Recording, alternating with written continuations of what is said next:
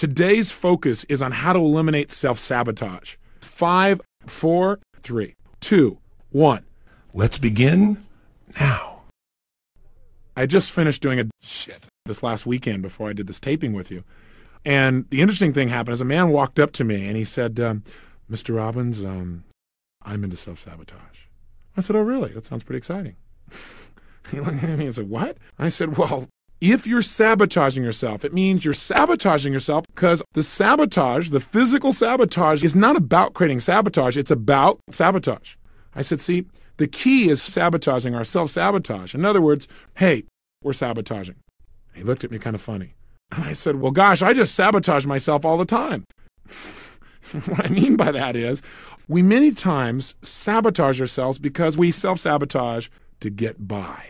That's called sabotaging my sabotage. And he looked around and I said, sabotage.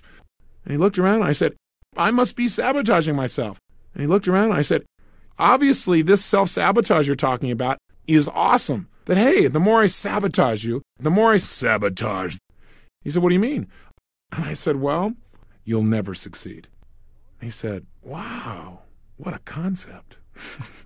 God, what a schmuck.